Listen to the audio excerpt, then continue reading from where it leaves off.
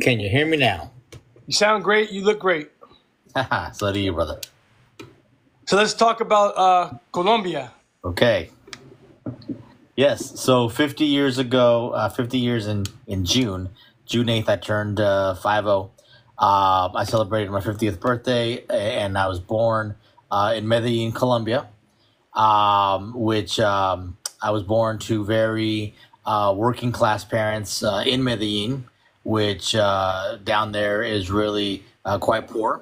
There really are only kind of two socioeconomic classes in Colombia. You're either wealthy or you're not. And they definitely fell in the not category. Both parents had a grade school education, but were very hard workers. And they received quite a big surprise when I was born. I already had a older brother and older sister, so I was child number three. And when I was born, my parents were informed that I would be born with a special birth defect, rendering me missing both of my arms and my right leg. So let's fast forward to later on in life. Did you ever talk to your parents about how they felt when they found out that their third child was born with no arms and only one leg? Did you speak to your mom, your dad, or both? To both, and it's very interesting you ask that because I really feel that I definitely gained my personality from both sides. My father was very outgoing and very jovial. My mother very introspective and very introverted. But they both really kind of had the same conclusion, in which they told me that they just had a overwhelming sense of peace when they were told that, because they knew there was nothing wrong that they had done. My mother had never drank or smoked or done anything risky, and I attribute it most definitely to the peace of God, because it was just a very to hear that sort of news and to feel a peace could only be divine. And they said that what they told me was when they heard the news, they basically said, "Okay, this is quite a shock, certainly, but if this is what we got to deal with, then we'll accept it." And I believe that because they accepted it with a sense of peace right away, that really translated to me, when I was born, just having a peace about it, and having that translate to me as well as I grew up. So when you were a kid growing up, what did your parents? I'm gonna lean on your mom, since I know that you've had a closer relationship with your mom that I know. What did she say was some of the challenges raising such a special needs child like you were? Well, the big thing, Sean, was at that point in the early '70s, Colombia didn't have any sort of special services or special education. The big thing was going to be, how the heck was I going to get around? I mean, I literally had one good leg, so even as most babies begin to crawl and walk, I literally had that one limb, and so it was going to be, how is this kid going to move around? How is he going to feed himself? Now. My parents, again, both pretty much just accepted that they were going to have to get me around everywhere. They were going to have to feed me. They were going to have to do everything for me, and pretty much knew that it was going to be something they're going to have to do forever, because in Colombia at that time, there wasn't special education. There wasn't any sort of services to where I could go to school and where I could even dream of a future. However, when I was 4 years old, a miracle happened. And that was that I had an aunt and uncle, a Theo and a Thea, already living in California. And that aunt was my mom's sister. And so her husband ran into someone, literally bumped into someone that was a Shriner. And the guy had a hat that said San Francisco Shriners in Northern California. And he asked him, What's that? What do the Shriners do? And the guy says, oh, we're an organization that takes kids from all over the world. And if they have orthopedic needs or they are burn victims, we bring them to the U.S. and we take care of them. And of course, my uncle's reaction was, for how much? What's the catch? And he says, there's no cost. That's just what we do. And my uncle just about choked on a cigarette because they were on a smoke break together. And he says, well, I have a nephew in Medellin, Colombia. He was born about 3 years ago, triple amputee, and we don't know what the heck we're going to do about his future because he's born in quite a dire situation. And the Shriner told him, if you can get him to the U.S. and he can come to one of our clinics and we see that he can be a good candidate for prosthetics, we'll take care of him. And call it what you want. Call it fate. Call it destiny. Call it luck of the Irish.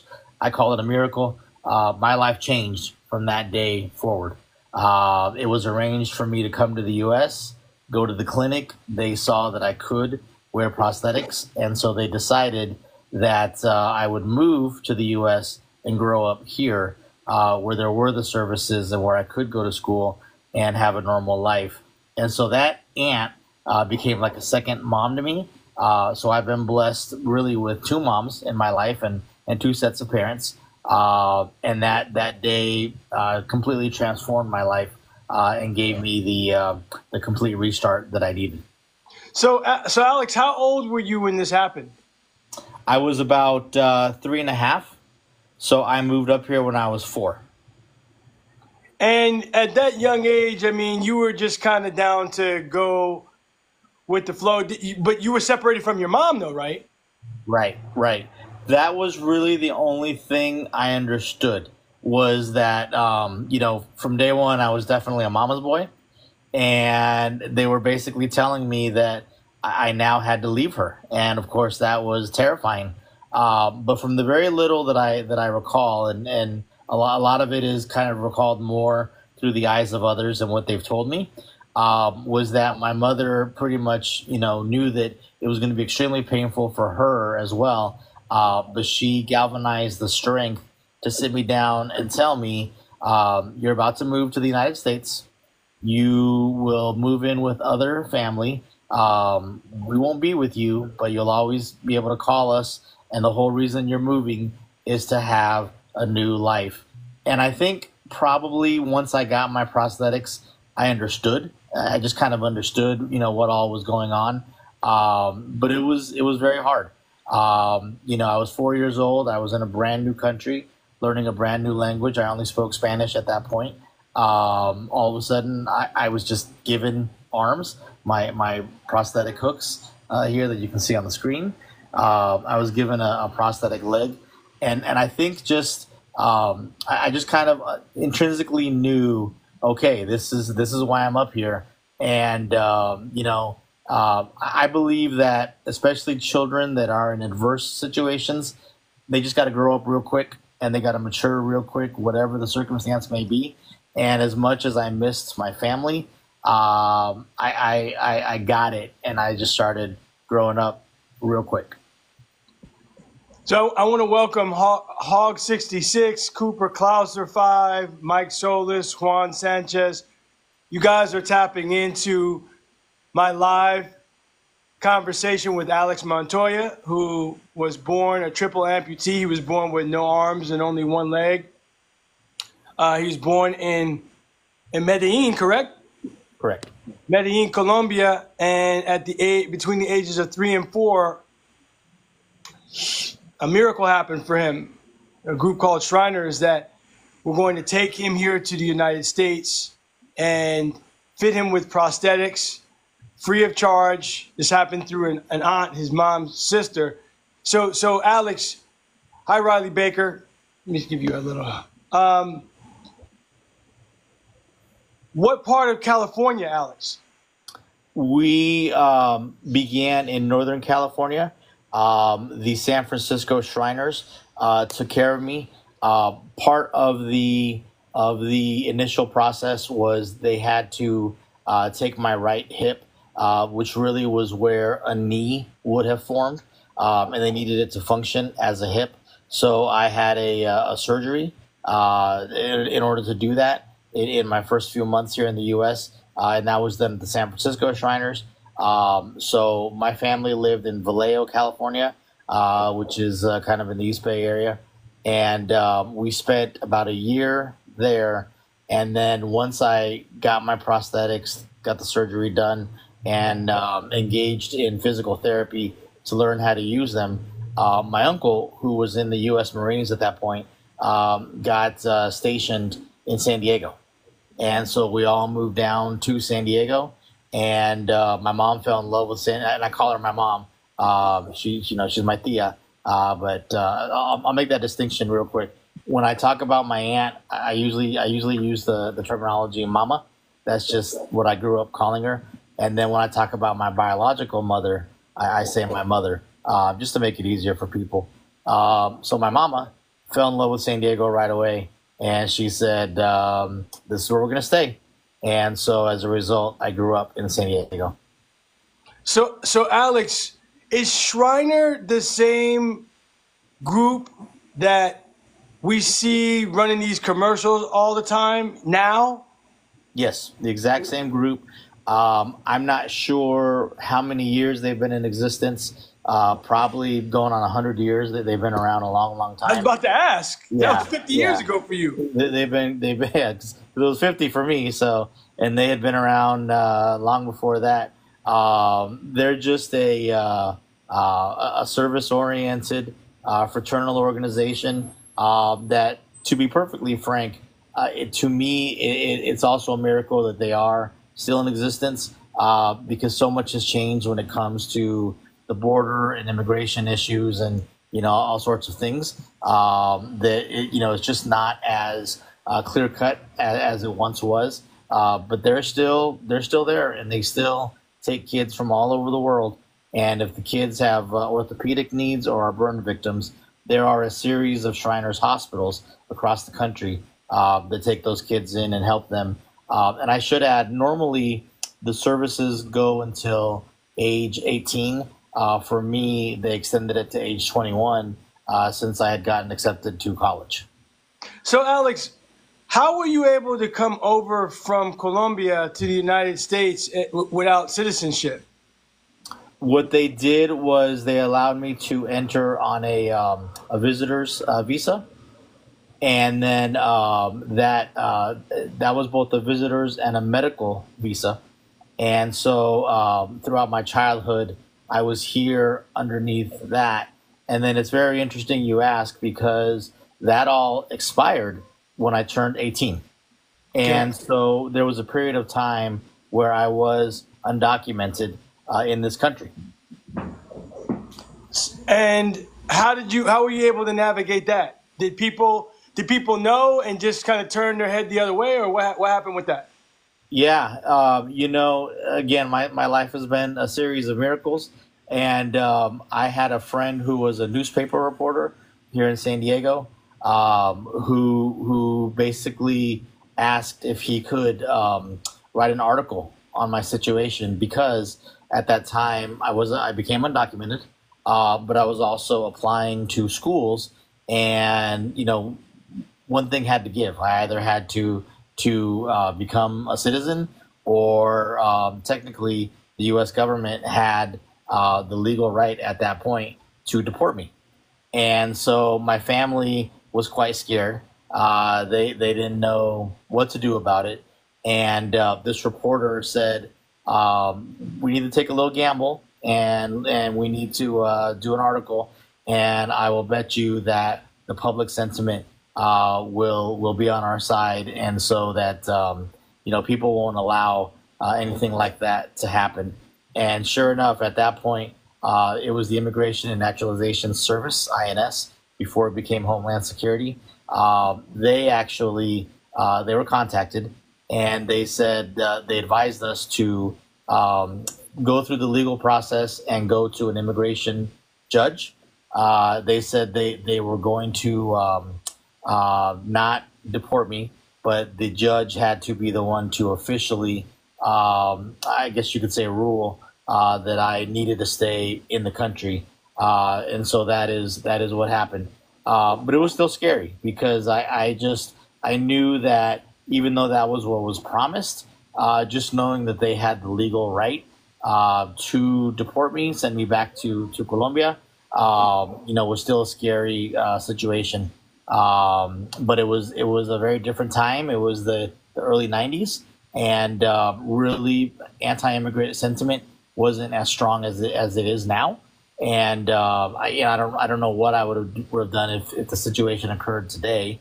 But we just kept the faith and kept the faith that it was going to work out. And so in July of '92, I was granted legal residency, which then opened the door for me to a few years later earning full citizenship.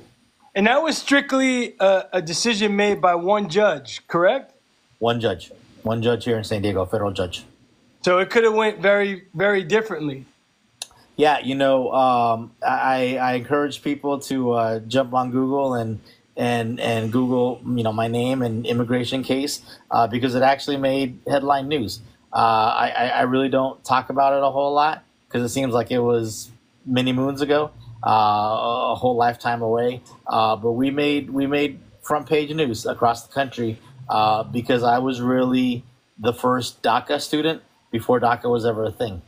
And that really kind of paved the way for things like DACA and Dreamers to really be created because now there was precedent of a judge saying, okay, we have somebody here who did enter legally, became illegal, but has proven that he is someone that can contribute to our country.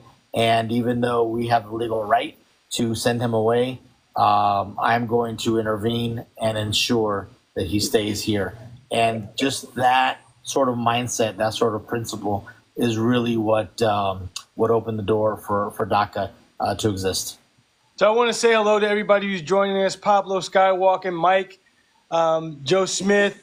Hear No Evil Monkey just joined us. Audrey, Juan Sanchez is back. My guest is Alex Montoya, who was born with a birth defect in Medellin, Colombia. He was born with no arms and one leg, and he just went through the whole process of which went down that enabled him to stay in the United States. So Alex, really what I want to get into is once you got here to the United States and you got fitted for your prosthetics, you said you had a surgery, your hip where your knee was supposed to be growing out of. What was it like going to school? And what school did you go to? And how were you able to interact with the other kids that were quote unquote able-bodied? What was that experience like for you being so different from everybody else? Sean, it was more challenging than we expected because the first thing that we learned when I became of age to be able to go to school was that in San Diego, as in most of the country, and of course, California is always the most progressive state, if you had a disability, you couldn't go to school with non-disabled kids. And so we just kind of presumed that once I turned 5, I'd be able to go to kindergarten and just go the same route everyone else goes to. But we were quickly told, no, we have 2 separate types of campuses. We have disabled campuses and non-disabled campuses. And my family was shocked.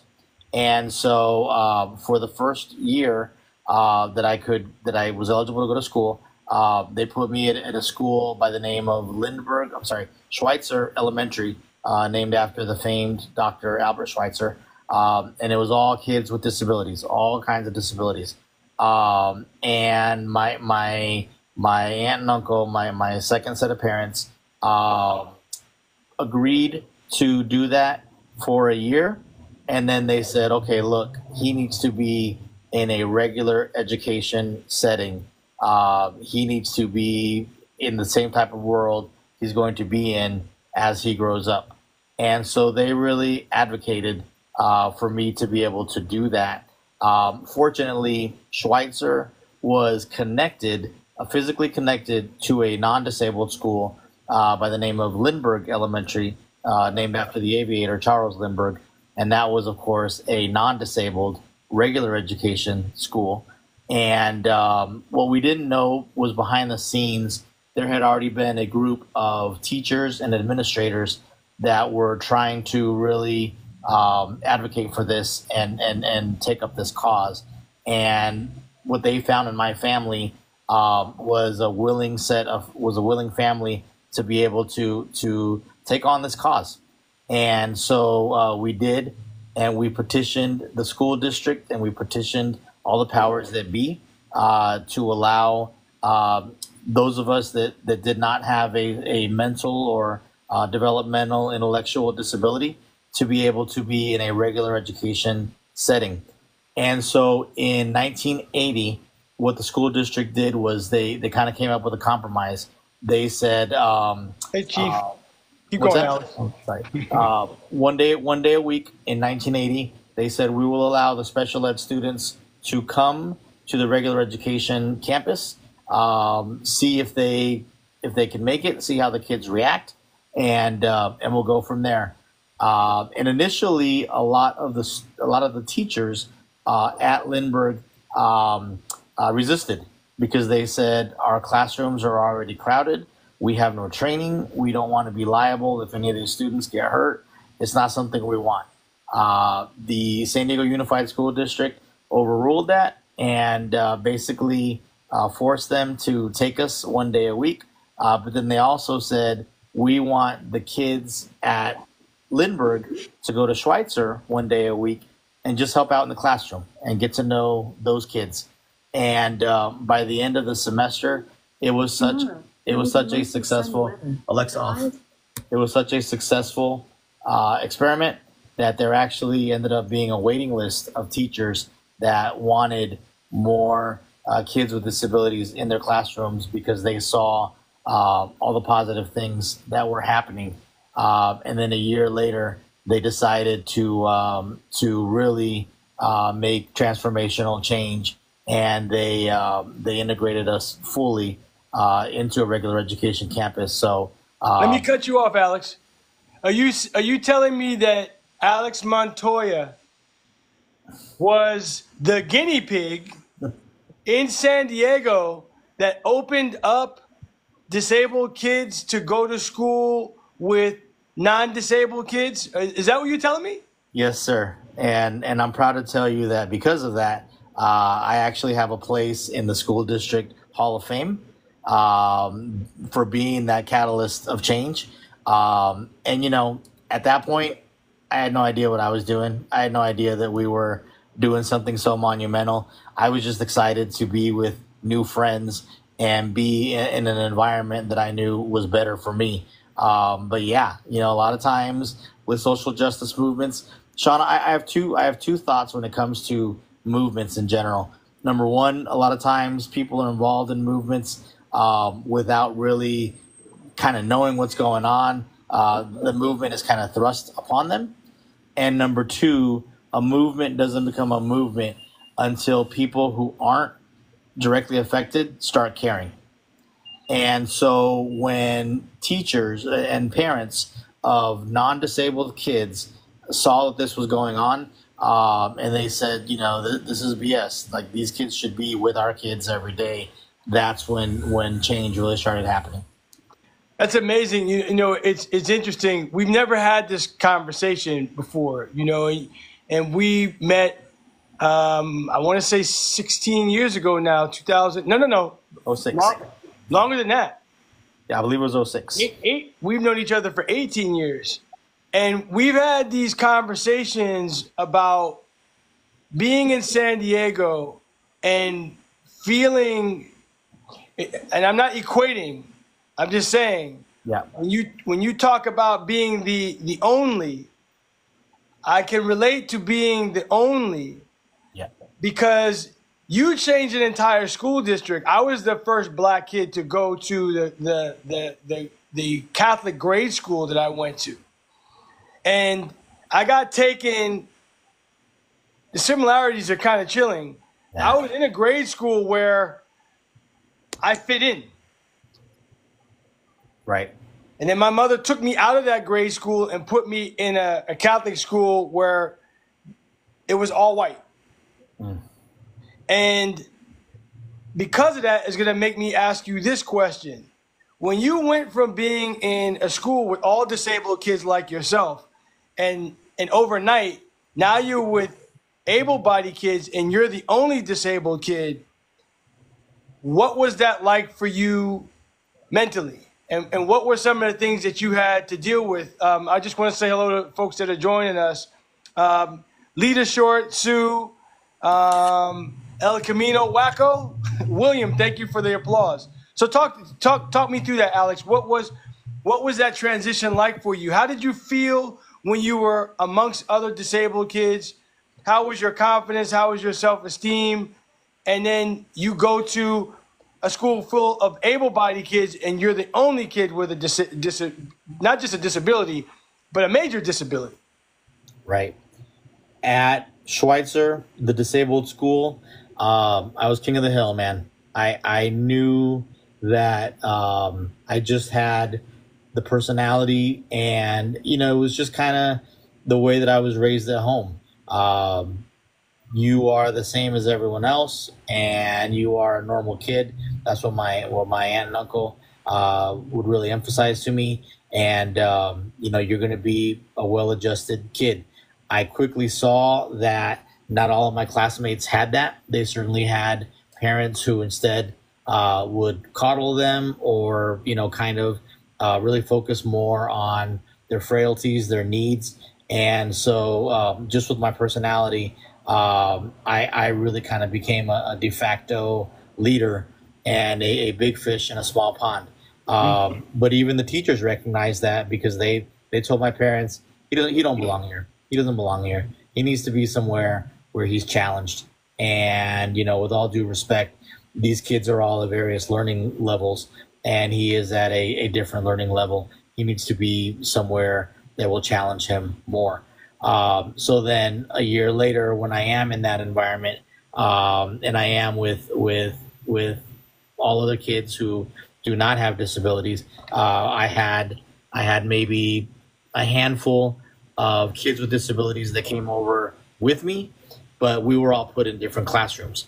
So I related very well, and I can still relate very well to walking into a room and being the only person of your group in that room.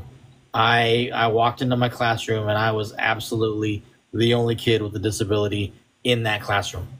And initially it was very hard. It was very lonely, because the kids didn't really know what to make of me. They didn't know what they could say. They didn't know what they could ask. This was something new to them as well. And so the first few weeks were very lonely. But as usual with change, it just takes one person to spark change. And I had a friend by the name of Margarita, who just walked over to me one day and said, "Hi, my name's Margarita." And she stuck her hand out, and she was the first person that I had ever met who did that. And so I stuck my hook out, and I let her shake my hook, as we shook hands. And that signified to the rest of the class, okay, I guess this guy's okay. I guess he's a normal kid. And again, kids being kids, once they saw that I was approachable and that I was okay, all the kids came over. All the kids began asking questions, and they all wanted to get to know me. And if I may, Sean, I'll tell a very quick story. It only took a couple of days for the kids to look me up and down, and one of the kids to notice that my prosthetic arms had hollow elbows at the joint. I had like a hollow space at the joint, and one of them said, "Those elbows would be kind of nice for us to be able to stick our candy in." And I said, "Yeah, you're right." I said, "How about this? You put your candy in my arms, and I'll hold them for you for the whole day, because we couldn't have candy in class. And as long as you guys give me a couple pieces of candy at the end of the day, like, I will store your candy for you." And so all the kids signed up for that, and they all did that. And the main challenge was During class, I couldn't I couldn't lift up my arms because the candies were rattling around in there. And so I was sitting at my desk. This is first grade now. I was sitting at my desk, and you could literally hear every time I went to write a note or I went to just grab a pencil or something. You could hear rattling, and I could see my teacher look over real quick and be like, "What the heck is that?" And she couldn't see anything, so she just walked away. And this happened about 3 or 4 times. And me always being a lover of learning, always being somebody that just wanted to talk and wanted to speak. I saw all these kids answering questions wrongly, and it frustrated me. And so by the end of the day, the teacher asked a question and somebody got it wrong, and I had it. So I raised my arm real quick to answer the question myself, and all the candy fell out. And the teacher looked at me, and she was shocked. She was like, "What the heck?" And I said, "Oops." And she said, "Alejandro Montoya, you stay after class. I need to have a word with you." And of course, all the kids were like, "Ooh," and I was like, "Shut up! It's your candy." So she sat me down, and she said, "Why are you holding candy in your arms?" And I said, "Well, to be honest with you, I was just trying to make friends. I was just holding their candy in order for them to like me and to be able to make friends." And I remember she just kind of got a smile on her face, and she said, "Alex, kids will like you because of you. They will like you because of your personality. Just be who you are." And it's very admirable that you wanted to help them, but don't bring any more candy into the school. Let the kids get to know you for you. And that was really a key learning lesson for me, because I felt like that was something I had to do to gain their acceptance. And I was also afraid the kids were not going to speak to me after that. But they all came back the next day and they said, "Nah, man, we're cool." I decided to take that little episode, that little adventure, and years later, I wrote a children's book on it, because even though that happened some 45 years ago, the issues of how we treat anyone else that looks different or has any sort of difference, and the importance of kindness and the importance of being that first person to be the spark, to be that friend, is still prevalent today, no matter what that difference is. So that was how I made my very first friends, and how I began to gain acceptance in school. And it still wasn't easy beyond that. What I noticed, Sean, was anyone that was not within our classroom. So in other words, anyone that really didn't get a chance to know me, kids in other classes, especially kids who didn't have a disabled student in their classroom, they would see me in the hallways and they would say, "There goes the little robot."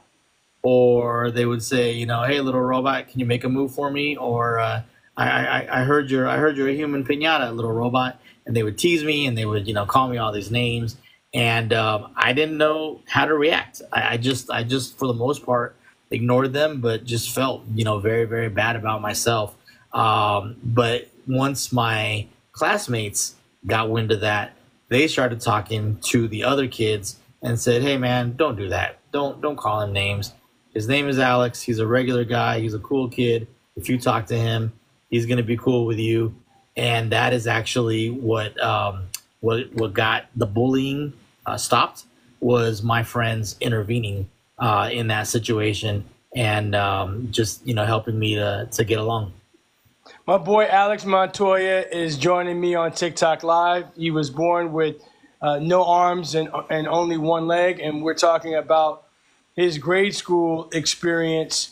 Alex, so much of what you're saying I can relate to just from a different perspective. At what point in grade school did you start liking girls? And how did that go for you? Because it was very, very challenging for me, to say the least, to be in a classroom in the 70s Yeah. and early 80s being the only black kid in the class, and I liked girls, and none of them liked me. Yeah. None of them liked me. They liked all the other guys, but they Right. didn't like me. So what was it like for you starting to grow up and liking girls? It was hard. I think in fact, I think I developed sooner than most boys because I never went through a stage of thinking girls had cooties or anything like that. Same here, bro. Been I, liking girls from day one. from day one, from day number one.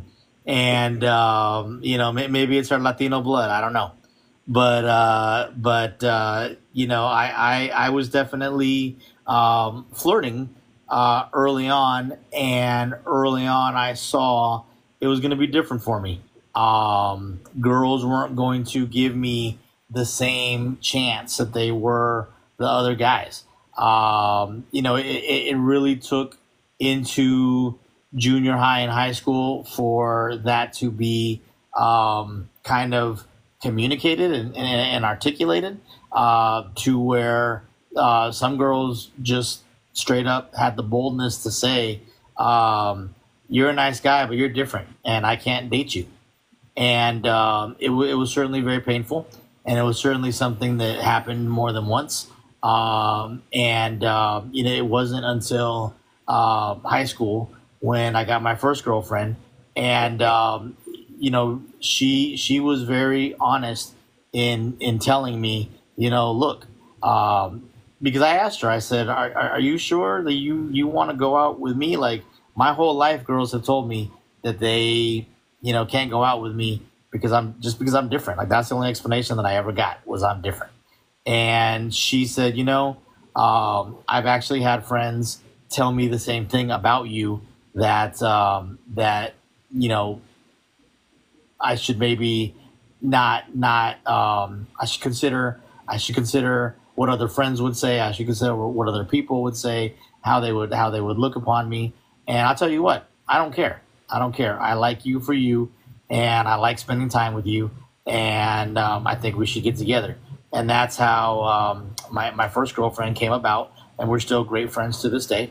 But that was certainly it set me up for the reality, Sean, that even beyond our youth and even beyond school days, that the rules can certainly still be different in the adult world.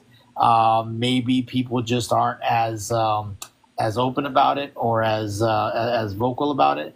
But I certainly have grown up knowing the rules are different, and I have two choices. I can either mope about it and be sad about it and be frustrated, or I can keep being me and just trust that the right ones will say yes, and the ones that still have the hangups will say no, and it's going to be their loss. So what year was this in high school that you had your first girlfriend? That was my junior year, so that was 1991. So, bro, guy to guy, it's a long time to be waiting to get with a girl. Yeah. Because when hormones start kicking in, I don't know what happened for you, but girls started to develop in grade school, and I had crushes on girls in grade school. And it just didn't happen. It just didn't happen at all until I got to high school, where I was at a much bigger school when there were all kinds of people at this school. There was black, there was white, there was Asian, there was Latino. So I was able to resume being the guy that you said that you were. We have a lot in common. When I was at a school in grade school with a lot of people who were similar to me, I was the most popular kid in my class. And to your point, I remember one day coming into school late. We had to commute every day in New Jersey, and I would often get to school late. Most of the days I showed up late. And I remember walking into class, and the first class was math class. And I had just sat down. Like I hadn't been in my seat for 20 seconds, and the teacher asked, well, what's 9 times 9? You're supposed to raise your hand, and I didn't. I just said 81. And this dude Darren, biggest kid in the class, was like, "Damn, he just got here. He just sat down, and he's going to be like fully engaged in class." So I can relate to you going from one extreme that was comfortable to another extreme that was uncomfortable. And it seems to me like the uncomfortable part in terms of just being a normal boy growing up, it stayed uncomfortable for a minute. But you make it sound like this whole time you were doing well in school. Having no arms and only one leg, how were you able to get your schoolwork done, do your homework? What different things had to be put in place for you to be successful academically? Sure. You know, I don't know exactly when, but I know it was certainly early on. I developed really two key phrases that carried me throughout my whole life. And one was your attitude will determine your altitude. So I knew that the more positive I was about my attitude, that would get me through the day. And I also knew that in life you need to focus on what you have and not on what you're missing. And it certainly number one, it helped that my aunt and uncle, my second set of parents, they were very driven and they were very strict. So they made it known that excellence in the classroom was not to be hoped for; it was to be expected. And so, with those sort of expectations and parameters, I mean, I knew I had to drill down on the books anyway. I also discovered that, again, very early on, even though I couldn't do all the things that I wanted to do as just a boy in school, I wanted to play sports. I wanted to play football. I wanted to play baseball. I wanted to do all these things. I saw early on that I couldn't do them, and it certainly was very frustrating. But then I had to look at, okay, well, what can I do? What is it possible for me to do? I can go out for the school play. I can write for the school newspaper. And, my parents were very encouraging in that aspect, because right along with you better do good in school because we expect it, and because you are here in this country to do that. And I should add, my aunt was an immigrant herself from Colombia.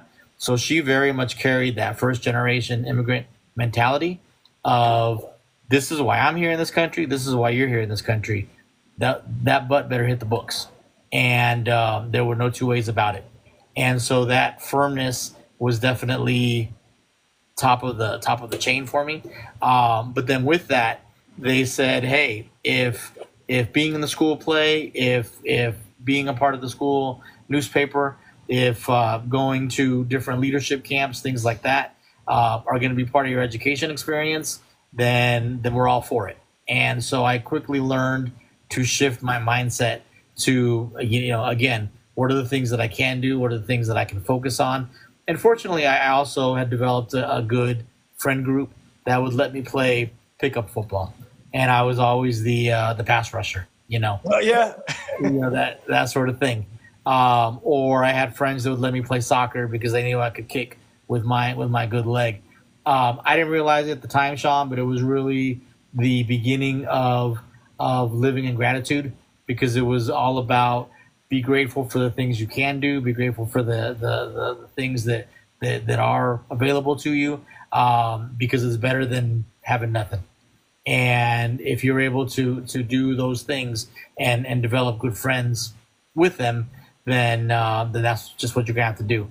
And I think anyone who lives with any sort of adversity in their life, no matter what it may be, really ends up developing that gratitude mindset of what do I have, what have I been given, what am I able to utilize, so that I'm not focusing on all the things that I can't do or all the things that I can't have. If you do that, you can drive yourself crazy. But if you focus on the things that you have and you can do, you can cobble together a pretty good life. So, Alex, for all of our viewers, Paulie Paul just joined us, Candy B, Luis Sierra, Bengal 12321, Georgie, Herman Cologne. Alex, you told our viewers to Google your immigration case. Remind us again what to Google. Alex Montoya, what?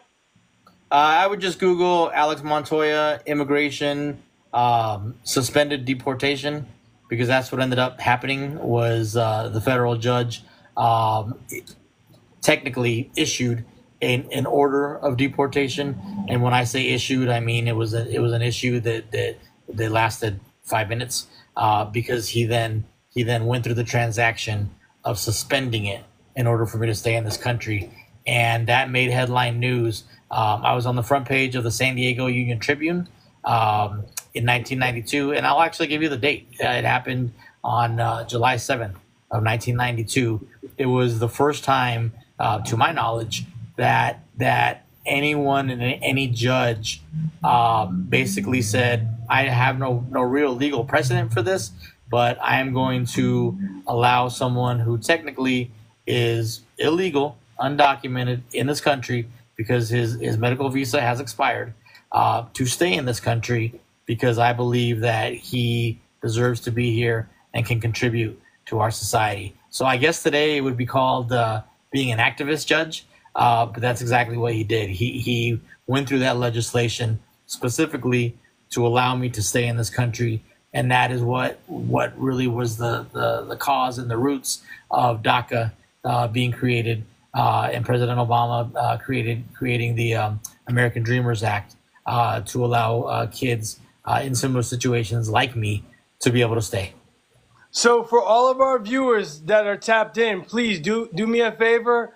Like this content, like our video if you're enjoying this live. I see a bunch of people have joined. I don't see anybody liking. Please like so you can help this channel grow. Alex, do you want to take a little break before I ask you to take us through the day of Alex, through a typical day of Alex Montoya, somebody who does not have any arms and only has one leg? Do you want to take a little break or you want to keep going? I'm good, bro. I'm good. All right, so you don't have arms and you only have one leg. You wake up in the morning. What does your day look like? How does your day start? And what is your day like getting through the day? It's normal for you, but none of us can really relate to what it's like being you. So take us through a day of Alex Montoya. Sure. So I have two prosthetic arms and a prosthetic leg, both of which I'm able to put on by myself. How? The arms rest on my bed next to me as I sleep. I'm able to slip in and out of them just like a pair of shoes. And then my leg rests on the floor. So like I've always said the joke, most people talk about putting their pants on one leg at a time. I put my leg on one leg at a time. It's just sitting there next to my bed, and I pick up the socket and put on a sock that helps keep the skin protected and slip on my leg. My arms, I should explain, are connected by a strap harness to me, and so like I said, I slip into them just like a pair of shoes. It literally takes 2 seconds, and the strap harness keeps my arms together, and then my leg, once I slip into it, stays connected to me through a waist belt, and that keeps it attached to me. And then I am fortunate that the state pays for me to have a helper, and so my helper will come in the morning as I've kind of gotten myself started, and she will assist me in getting dressed, in preparing my meals, and in keeping my apartment clean. I live alone. I live in a studio in downtown San Diego. And so it really is a combination of living independently, but with assistance. So much of it just goes back to the mindset that my mama taught me, which is you're always going to need help. You're always going to need an assist, but your mindset should be, what can I do by myself? And so we have it set up so that my helper will come and get my day set up, basically get the meals prepared, keep my place clean, get me dressed. But then I'm alone for the day. And, I just have things set up to where I'm able to operate and facilitate independently as a writer, as a speaker. And I certainly make friends with my neighbors and with people in my building in case I have an emergency. But I function fully on my own, and again, it's just being able to have the mindset of, okay, the things that I knew I would need help with, I've gotten assistance with, and now it's on me to kind of take it through the day. And when did this start? When did this sense of independence, but also needing help every day? When did this start? Did this start in high school, or we'll get to your college years for everyone joining us. Alex was accepted to and graduated from University of Notre Dame, so he's a Domer. I know there's Domer lovers and there's Domer haters out there. When did this routine for you start? And are there days where you really just don't want to be bothered with your assistant? Because I can imagine some days you just don't want to be bothered. Yeah, well, I'll answer the first part of the question. It really began for me, I would say, in high school. At the time, I didn't realize that my mama, and pop were really trying to set me up for the long term, because there was one day where they basically told me, hey, from now on, you're gonna have to get yourself up and make sure you get to school. And my first reaction was, what? How? And I think I was probably 12 or so at the time. And they knew that I was in an environment where, especially living in San Diego, I could go to school in a t-shirt and shorts every day. And so they knew that I knew how to do that much. And they knew that I had, because they saw me, they knew I could, get together a little breakfast, get together a little toast, get my book bag, and head out. And so they knew that that I could do all of that on my own, and they were really trying to kind of position me, set me up for having that mindset for the rest of my life. Do what you can, and the things that you'll need help with, you'll get assistance, but do what you can. And I was very glad they did, because it was in high school that I started looking at colleges, and I really wanted to see what life was like either in the Midwest or on the East Coast. And I knew I wanted to go out of state. And the only way that I could even begin to entertain those thoughts within myself was to basically know that, I've done it on my own since junior high, since seventh grade. And there was a whole lot more that I certainly didn't know and didn't account for, and I'm sure we'll get into that. But just that core belief, that core self belief of I can get myself up and I can get myself going, was really what made me entertain thoughts of college and college out of state. And I can tell you that I've met a whole lot of people with disabilities, and even without disabilities, without physical disabilities, that the thought of them going away to school, their parents wouldn't have it. Their parents would not have it, because it was more the mentality of, well, what are you going to do without me? Like I'm here to take care of you. And my parents' mentality was more of, we're here to take care of you by helping you to take care of yourself. And that was absolutely crucial.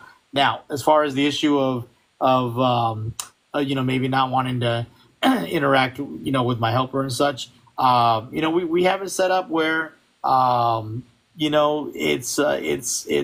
she certainly doesn't overstay her welcome. She knows the mentality that I abide by, so she does all the necessary help and takes care of things, set things up. And it's the perfect balance. I mean, we certainly have a great relationship, and we certainly will chat about our day and our life. But there's never a day where it's like, okay, I'm ready for you to go. She knows that she has me set up for success for the day, and we're both good with it. So, Alex, does your helper help you with taking a shower, biological functions, all of that? Yes, all of it. And I'm certainly open about making sure people know that anyone who is a caregiver will do that, and that's a need for me. Showering, biological needs, you name it. Any sort of normal day to day function that a person with two hands would be able to do. She does it all, and she does it all week long.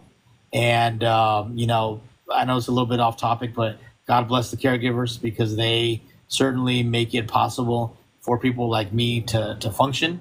So no matter what a person's physical need might be, if you know someone that is a caregiver, certainly give them all the love and respect in the world, because they make it possible for someone like me, or someone that is aging, someone that just has illness but maybe doesn't have a disability per se.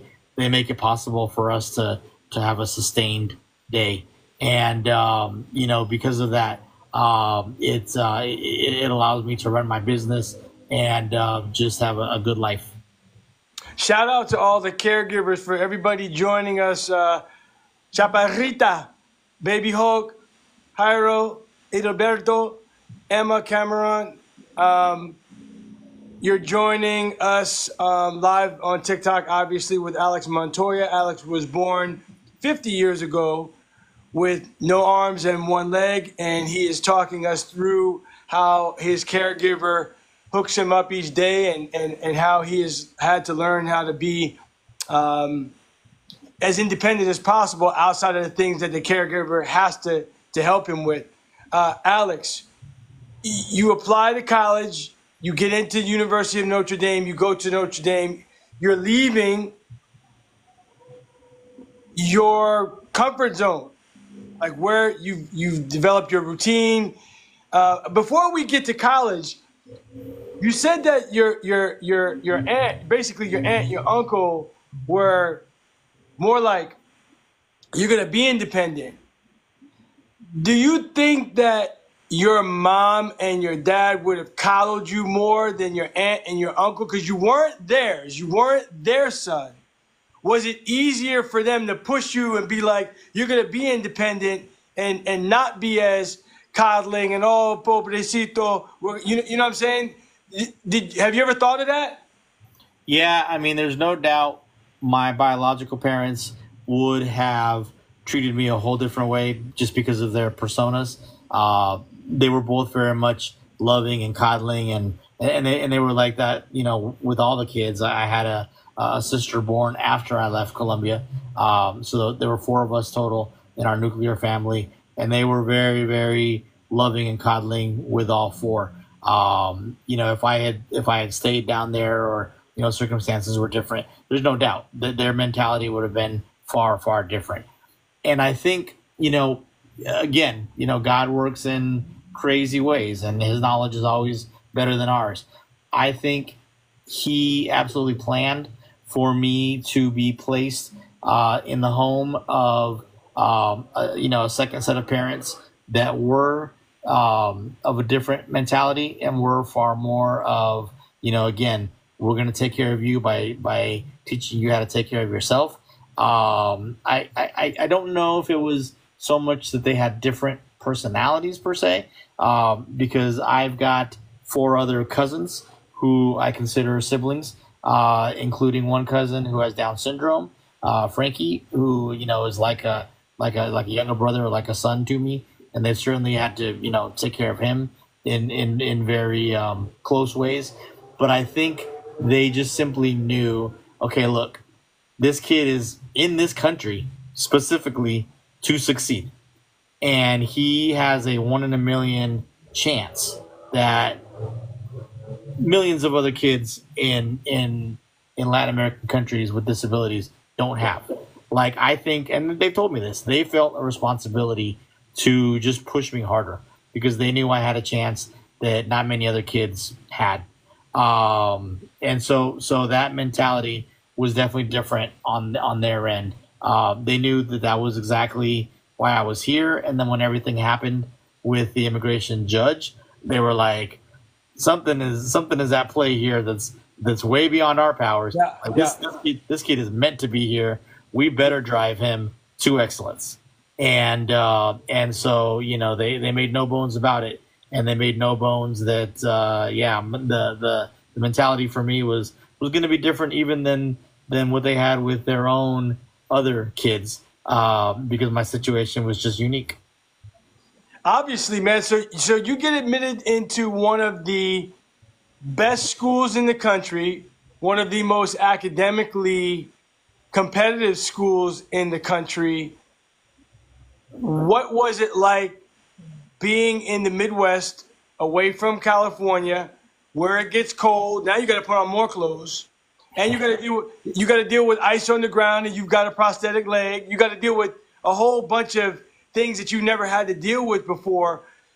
Talk me through the cultural change, and then the academics of Notre Dame, and obviously holding your own academically. Go ahead and start talking. I'm going to get my water bottle real quick, but I can hear you. Go ahead on. Okay.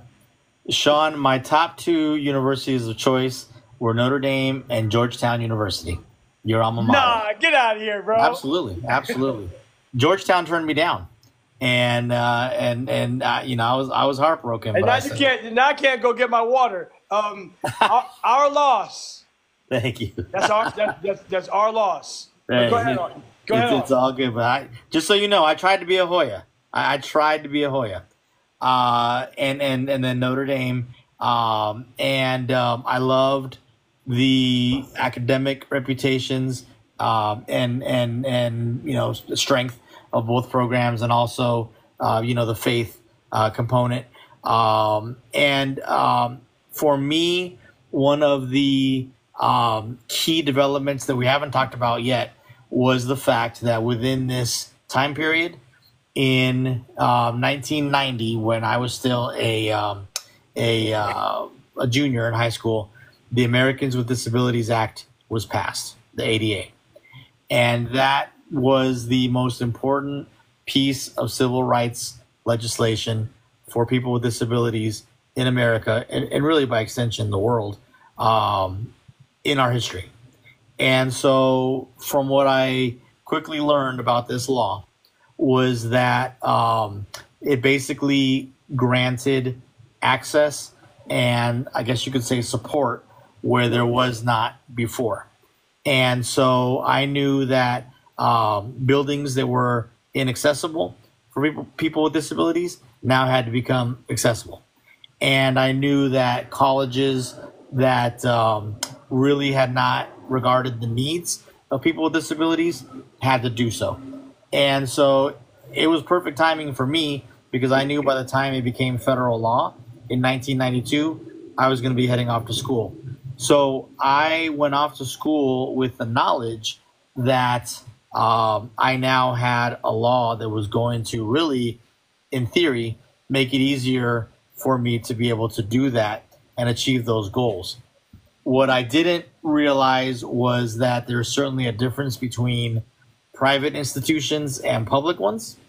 And there's a different mentality between schools outside of California, where progress is a whole lot slower. And when I arrived to Notre Dame, I remember the first question that I asked them was, so can I check out your disabled services department? And their response was, well, we have a committee. And I said, a committee? And they said, yeah, we have a committee that basically looks at the need of every disabled student accepted, and we assess their needs and figure out how to help them. And you know, all of a sudden, that could take forever. Yeah, and the student became the teacher, because I said, you know, there's a law that was just passed, federal law, that mandates you have to have, X, Y, and Z services, and I think they just kind of leaned on their history, their tradition of basically kind of unofficially saying, we'll get to it when we get to it. Yeah. And it really got to a head when it came to a head when in my freshman semester, like you said, I had already seen that the Midwest, South Bend, Indiana, just 90 miles south of Chicago, was a whole lot colder, a whole lot wetter, change of seasons, all of that, than sunny Southern California. And I saw that I was going to have to put on a whole lot more layers, a whole lot more coats, things like that. But it really came to a head when I was assigned to a English class taught by the university president. And that class would meet once a week, and you had to walk 3 flights of stairs to get to his class. And it was in the main administration building, the one with the famous golden dome on the very top. And my very first day, I showed up and I said, okay, if class is on the 3rd floor, where's the elevator? And they said, what elevator? And at that point, I mean, just instantly, I knew that this was a very physical roadblock or example of where change was going to need to be met. Alex, so, why didn't you sue the school? Why did you sue the school? At that point, probably just because I was a naive freshman who wanted to work within the system. And believe me, I had other people say that, but I'll tell you exactly what I did, Sean, and it's something I actually encourage today. I went to the university president and said, hey, man, if you want me to get to your class, I got to walk 3 flights of stairs on one leg. Like, you got no elevator. And his response was actually very caring. I'm sure he had a lawsuit in the back of his mind as well. I wrote a letter to the editor back when people would do that to the school paper, and I laid out the whole case. And he basically said to me, okay, look, we're going to do things kind of in 3 steps. We're going to meet on the 1st floor if we need to. We're going to have people help you with your book bag to get up to the 3rd floor. But those are temporary solutions.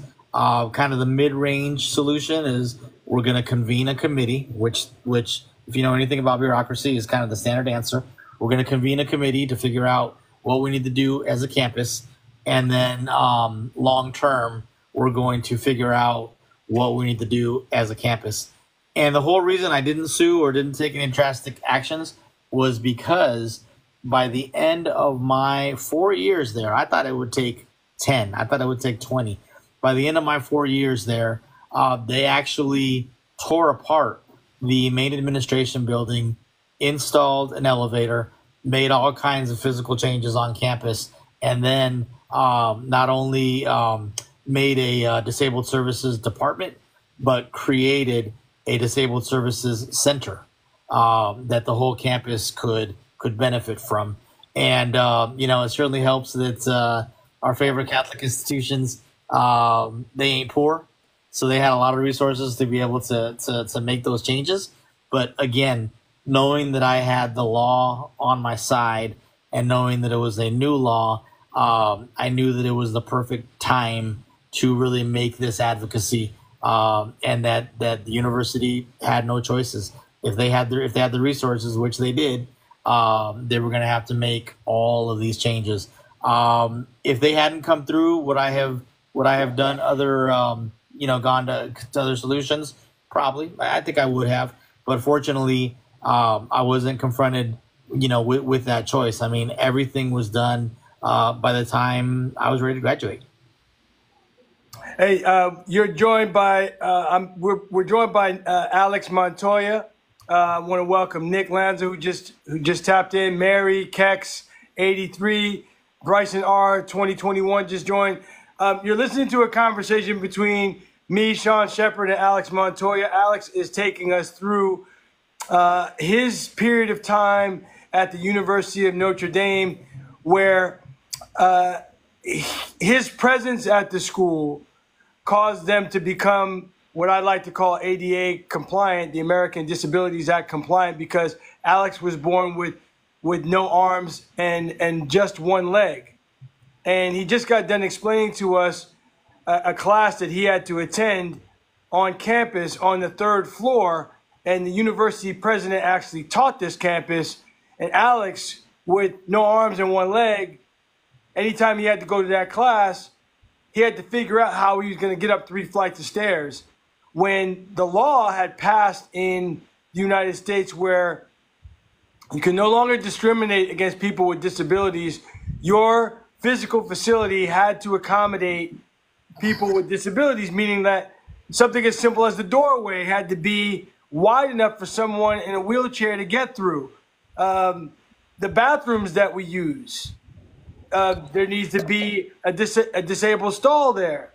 And just little things that you and I, people who have all of our limbs, among other things, when it comes to disabilities, that we take for granted. And Alex, I asked you about suing the school because, God rest his soul, my best friend Roy, his father is an attorney in San Diego, and he went after ADA, he went after businesses that were not ADA compliant. And it was my understanding that if you went into, let's just say, a McDonald's, and you went into the bathroom and you couldn't get your wheelchair in the bathroom, Mr. Landers, the attorney, would say, buy something from McDonald's that day. A drink, whatever's 99 cents, keep the receipts. Every time you go into that establishment, it's a fine. I don't remember what it was, but let's just say it's $5,000. And take pictures of this non-ADA compliant place. There are so many places in our country, in California, that still aren't compliant with ADA rules. There are still places that you go to today where there's no elevator to get to the higher floors, or the doorways are too narrow. In 2024, and I guess you have owners that are just rolling the dice hoping that they don't get caught because they get sued for a lot of money now. Yeah. You should be able to go anywhere that anybody else is able to go. That's exactly what it is, Sean. And, my overall mentality of work within the system, do what you can to help them and educate them. I mean, number one, it certainly wasn't lost on me that it was a university that I basically, wanted to go to, a place that I knew I was going to have to be, for 4 years. So I also didn't want to make enemies per se. But it absolutely was key that the ADA had just been passed. And I knew there was going to be just a time of transition. Now that the ADA has been in effect for over 30 years, it's inexcusable for any place to not be compliant. And you're right. Business owners roll the dice just hoping that no one is going to pursue litigation, because they certainly can't say they didn't know. They certainly can't say they weren't told. And they certainly can't say, well, no one has come here that would need those sort of accommodations. We're past all that. I mean, again, it was passed in 90 and it became law in 92. And so we've had over 30 years for this law to take effect. And fortunately, now because of the law, when something is built from scratch, any sort of new building has all of those specifications, within them, but existing buildings still skirt the law, and they try to get away with as much as they can. And like most things in life, when you try to take a shortcut, you end up going the longer route. And I always, just tell them, spend the money, do what you got to do to become accessible, and it will save you whatever you got to pay will save you 10 times more than you will end up having to pay if somebody sues you. No doubt. I'm pulling up a picture of you. I want people to be able to see. Oh my. Check it out. This is Alex. Alex, where was this picture taken? This looks like the pier in OB. IB. Okay, so you're in Imperial Beach. This is what Alex looks like. You're joining us with my guest and my dear friend Alex Montoya, born with no arms and one leg, and he's talking us through his time at University of Notre Dame. So, Alex, our viewers don't know that you are an author. You're a motivational speaker. I want to talk about your books. What made you decide that you wanted to write your first book, and what was your first book about? And how many books have you written? Okay. Thank you so much for that.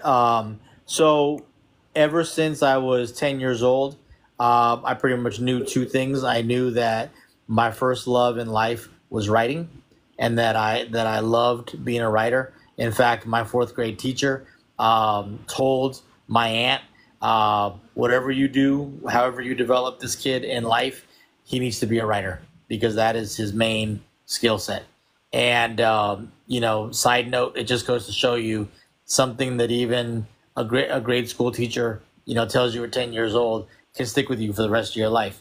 Because as soon as she said that, that seed was planted. And so I knew that I loved writing, and I just knew even at 10, even just being in this country for a mere 6 years or so, I knew that my story was different enough that it merited writing a book and being able to educate others on these experiences. And so what I did was I always had in the back of my mind, growing up and starting out as a young professional, of what I wanted that book to look like. And it wasn't until 2006 when I was hired into the San Diego Padres corporate office, where I was blessed to meet you, that to me, it kind of felt like a great pinnacle of sorts, in the sense of I had experienced so many challenges and hardship to get to that point in life and to get to that point in my career, that I knew that was kind of a good place to just share my story. And so what I would do is in the baseball off season, which is basically November through March, I would go home every night from work and I would work on this book. And before the age of Amazon self-publishing, and before the age of doing a lot of things digitally, there was a whole lot of copies being made and a whole lot of trees being killed because of prints that I would make at home until we found a publisher. And with the Padres' blessing, I basically shared the story of my life, and I shared the story of getting hired by them. And I entitled the book "Swinging for the Fences" because I knew that it had just a good baseball motif, but it also matched my mentality of what I really wanted to communicate to people, which was not, look at me, I'm great, look at all the stuff I've overcome. It was, so much of what I've overcome is because of the mentality that I had and the mindset. And none of this is by accident. And I just wanted to encourage everyone, look, if I can overcome being born as a triple amputee, and I can overcome all these different challenges, and I can overcome the immigration challenges as well, and I can overcome all these different roadblocks and obstacles, why can't you? Why can't you? I wanted people to start thinking big and start thinking about how much of a gift their life was. And I'll add one thing, Sean. It always has kind of occurred to me as I've looked around at different people and I hear them complaining, or I hear them just talking about, they can't do this, they can't do that, for whatever reason. And in the back of my mind, I'm thinking to myself, you realize you're talking to a dude with one limb about limitations, whether they're limitations that, that you have or that life and society puts on you. And I'm not saying that they're not right, or I'm not saying that people don't have limitations put on them. All of us do. All of us do.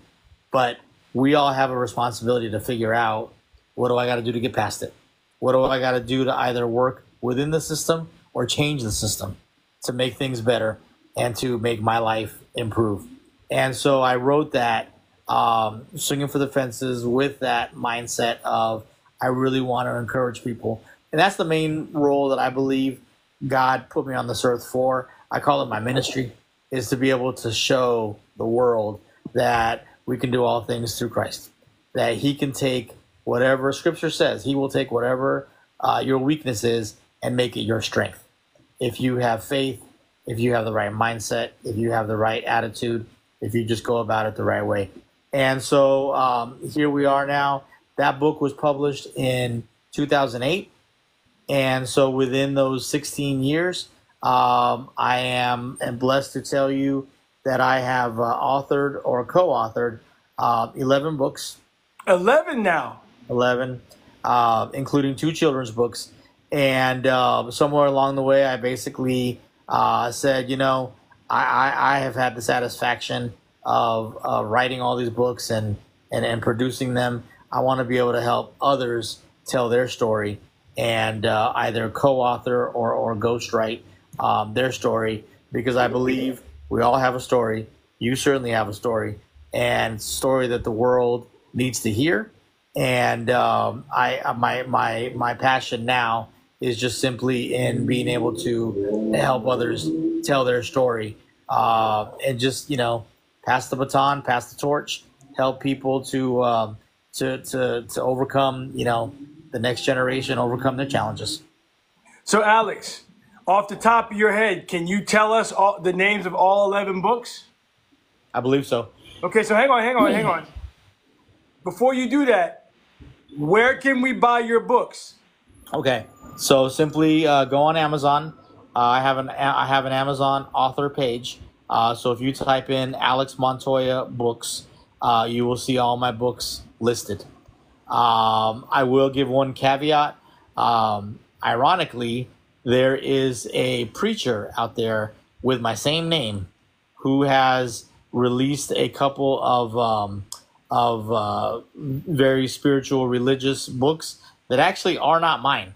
But I kind of chuckle at the fact that if someone's going to have my name, that they are at least faith-based books.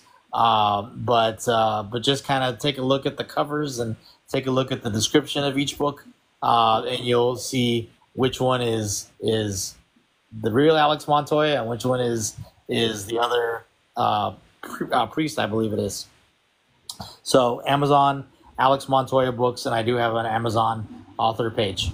All right, so tell me the names of all your books. Okay, wow, I haven't done this in a while, but first one was Swinging for the Fences, 2008. Second one was The Finish Line, and I wrote that about my experience doing the rock and roll marathon as a triple amputee.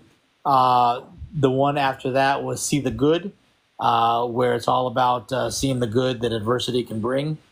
The one after that, and I'm glad you're counting for me. The one after that was Living Inspired, of having the mentality of living inspired within life. That's 4. Now, this is where it gets a little murky, because I think this is where I started helping out other people. Okay. There was one called Don't Tell Judy No, and that was one that I co-authored with the first female public school superintendent in the state of Texas. There is one called Mary Jean Anderson. I'm actually forgetting the title. Mary Jean Anderson, who was one of the first female philanthropists in California, running a plumbing business. And so it's the story of Mary Jean Anderson. I think that's 6. So then we've got back to my books. We kind of went back to my projects. You Got This, along with Alex Masters, The Monkey Bars. Is that 8? That was my first children's book. That was 8. Then you've got a book by my man Beto Gurmilan, who became paralyzed in a surfing accident and has also lived a very inspirational life. That was From My Chair, is the title of his book. and then the other two that are my creations. One adult book, one children's book. The adult book was called "I'm Not a Robot," which I published last year, and then my second children's book published this year.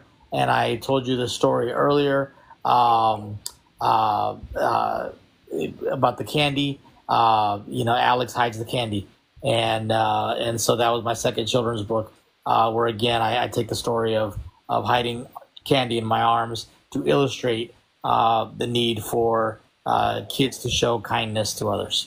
Just want to show everybody this is what Alex looks like.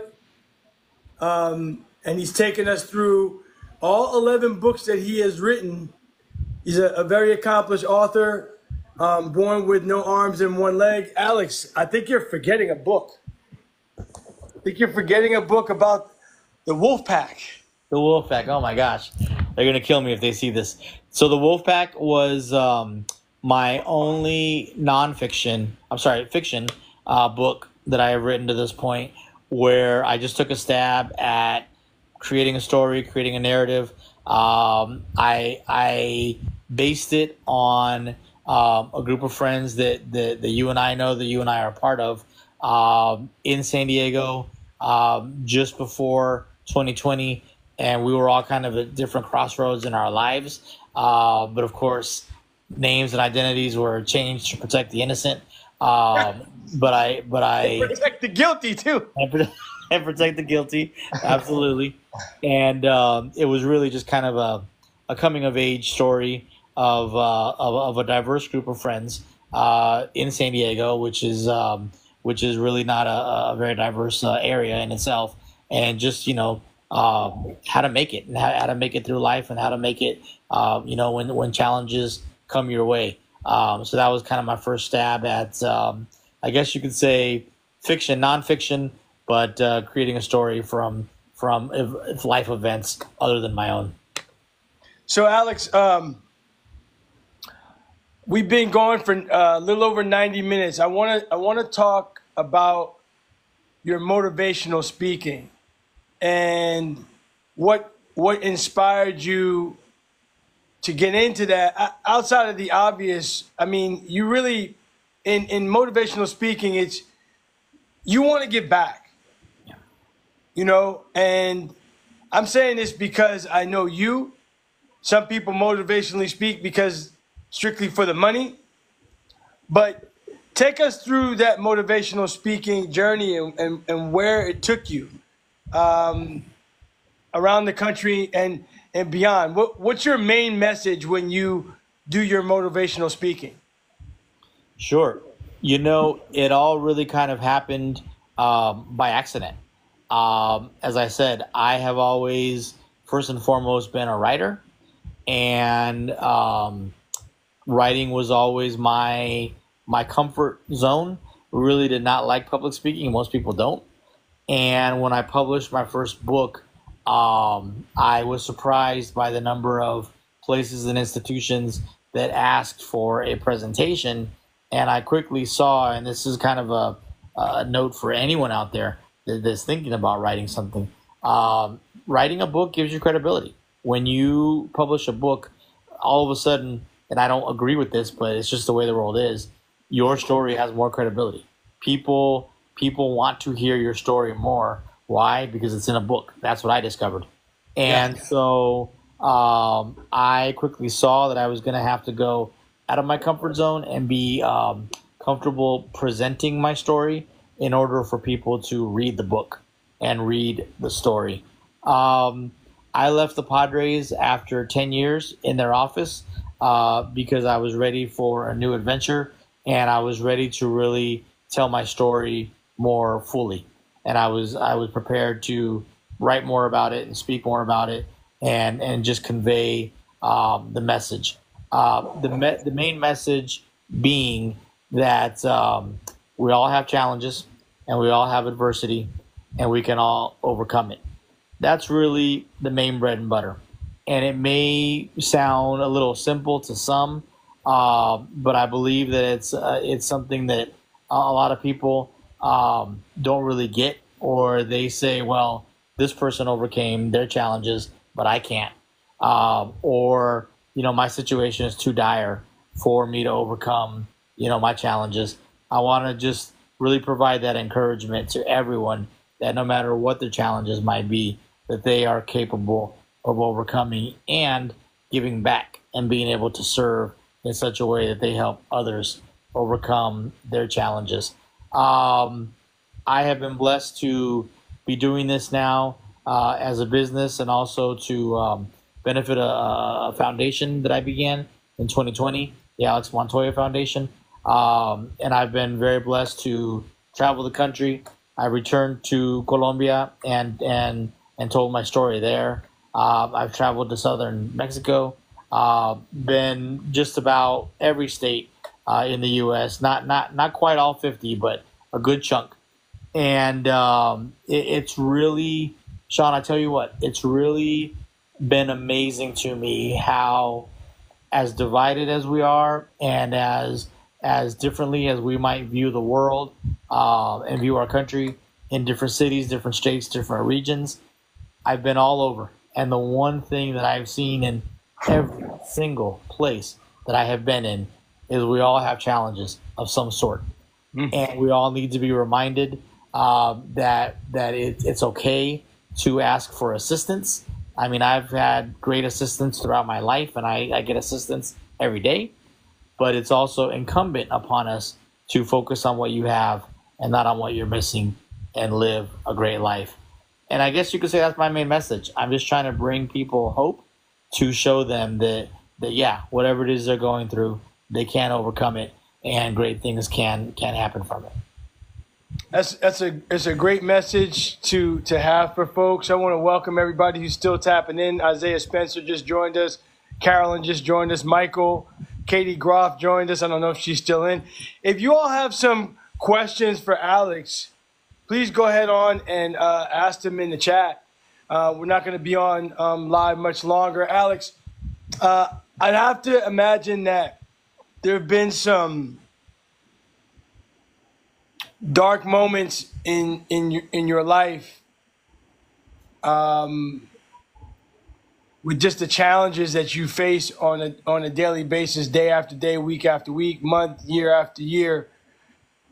What has gotten you through those moments? Who has gotten you through those moments? Who and what do you lean on the most? Man, I'm glad you asked that.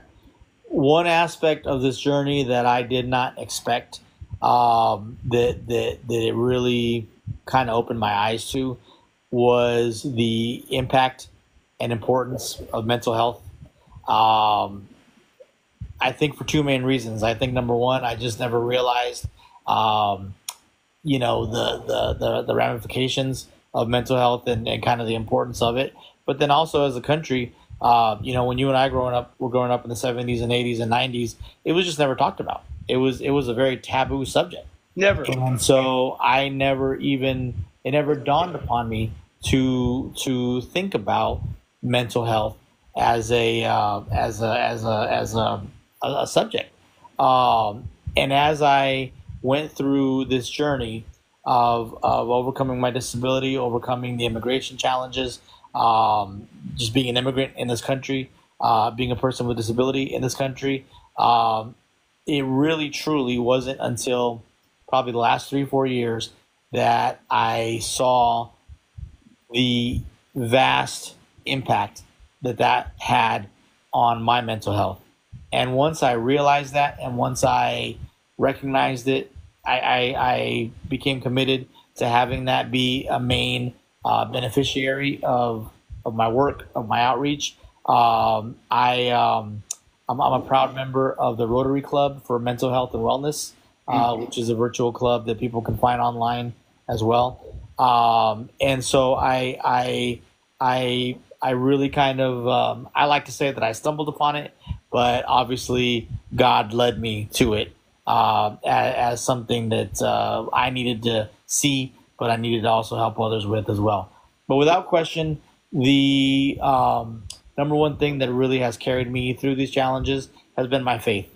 And again, in the same way that I realized early on that I was meant to be a writer and meant to be a communicator, I saw that God had certainly touched my life. It was just something that I knew without kind of knowing what to do with it. And it wasn't until my teenage years when all of these challenges, really started to kind of become more realized. And I kind of realized just all the things. I realized girls aren't going to treat me the same way that they do other guys. And there are buildings out there that don't have elevators and ramps. And there are, barriers to my success in this world. What the heck am I going to do? And it was at that point that I realized that I needed to have a stronger relationship with Christ and really give myself to Him in order to have faith and love be the cornerstone of overcoming all of it. And as anyone who lives in faith, will tell you, it's a journey and it's a process, and there's a whole lot of growing and a whole lot of mistakes you got to do to really get to a point where you can really see that you're being molded in the right way. But it really has changed my entire outlook on life. I have seen where different people have influenced me in different ways. I had my biological parents who gave me really unconditional love. And my biological mother passed away October 10th of last year. And so I've really spent the last year really reflecting on the sacrifice that my parents made in letting me move to the U.S. so that I could grow up and have opportunities that I wouldn't have had down there.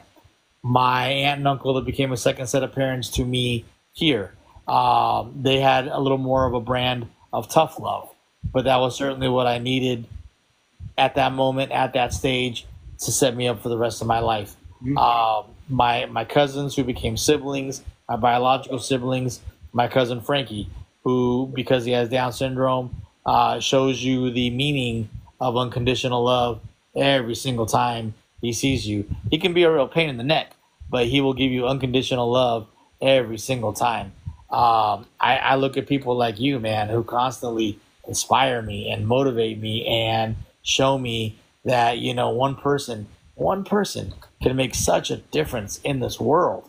That just fuels me every single day. So, I know that's just kind of a handful of people, but I see where God places certain people in my life at different points to not only help me to overcome my challenges, but to help me further my mission and my ministry in life of helping others overcome. As you know, I'm very involved in my church here in San Diego, local church San Diego in downtown San Diego. Proud to say I've helped them to be founded and then grow over the last 3 years. And it's just an extension of everything we've talked about. Everyone needs to just figure out, what is it that I got to overcome? How can I overcome it? And how can I then help others overcome? Because people ask me, do you go through dark moments? Absolutely. I have absolutely recognized where I have had depression, anxiety. I've been discouraged. I've had all these things. But then in the same breath, people will usually ask, what fuels you? What motivates you? And I believe, Sean, it is this: the day that I'm called home, the day that the Lord takes me to heaven, He already knows that I walked around on this earth with a prosthetic leg and prosthetic arms. Like, He already knows all the challenges that I had. He was the one that made me that way, right? What He's going to want to know is, what did you do with the opportunities I gave you? And that includes the challenges. That includes the adversities. What did you do with everything? The sunny days and the storms. What did you do with those things? What did you do in order to make this world a better place? And I hold that very closely to my heart. I take that very seriously. I know I'm going to be accountable to God in terms of, okay, Lord, this was a situation that you put me in. These were the cards that I was dealt, and this is what I did. And that really is what fuels me on a day-by-day basis. Personal question. have you been suicidal? I have not been suicidal, and I've never wanted to inflict any sort of self harm. But I will say, in my darkest of moments, I certainly have said those things that people who often have self harm kind of use as a starting point, which is to say, this world would be better off without me. I certainly have had those thoughts of this world would be better off without me. The people that I know, their lives would be better without me because they wouldn't have to take care of me. And I also wouldn't have to just endure all the challenges that I've had to endure. But I'm very glad to say that once I began having those thoughts, and a lot of it was within the depression that I was experiencing when my mama, my second mom, when she passed away 6 years ago, I was really having more of those thoughts. And once I recognized those, that was really a starting point for me focusing on my mental health. And so I would say for anyone that is having those thoughts or more than those thoughts, that has to be the beginning of the discussion of I got to get my mental health looked at. And listen, I asked you that question because I've experienced those thoughts and haven't had to deal with the things that you've had to deal with. I've had to deal with my own stuff. And to your point, the thing that got me past those thoughts and feeling like maybe I didn't want to be here anymore was God. I prayed. I remember the prayer that I prayed. I said, God, either take me, either change my life or take my life.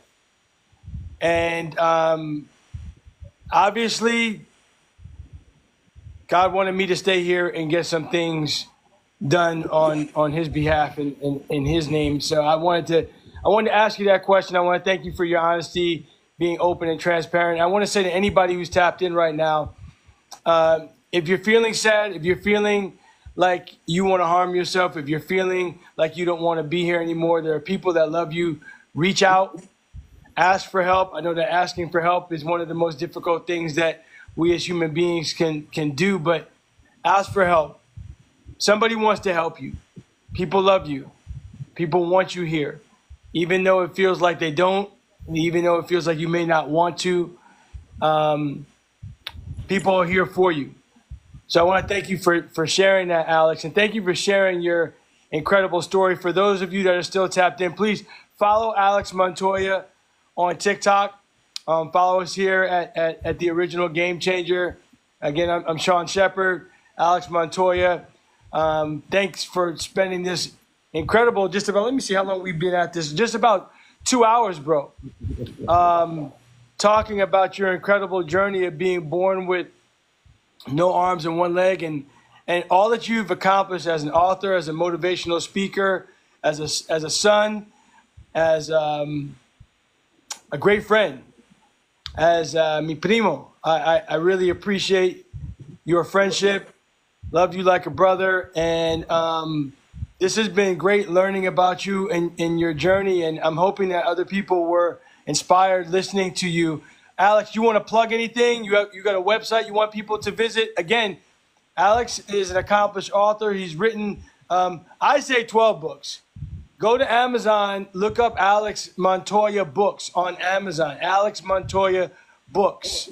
Not the pastor, Alex Montoya. This guy, Alex Montoya. Look up that guy, Alex Montoya books on Amazon. He's written some great stuff. You want to plug anything, Alex, before we bounce? Sure. Sean, I love you. I appreciate the invitation. I absolutely don't believe that it was a coincidence that you invited me on the anniversary of my mom's passing. I mean, that is cosmic and divine in and of itself. I would love to hear from people. I'll give a couple quick plugs. They can either find me on social media or, as you said, check out my Alex Montoya books page on Amazon, or go to alexmontoya.org. That will tell them a little more about my foundation. My dream is to have this story communicated in a broader way. So if anyone happens to have any connections to the film industry, TV industry, anyone in entertainment, please let me know. And that is something that I'm putting out there. I'm just believing that someday, we're going to take this beyond books and be able for people to be able to see it on a screen. But above all, I just want to encourage everyone to keep their head up, to know that we all have challenges. But if you focus on what you have and not on what you're missing, and you let God lead the way, your life will be incredible and you will impact the lives of generations. I love you, bro, and I'm just so thankful.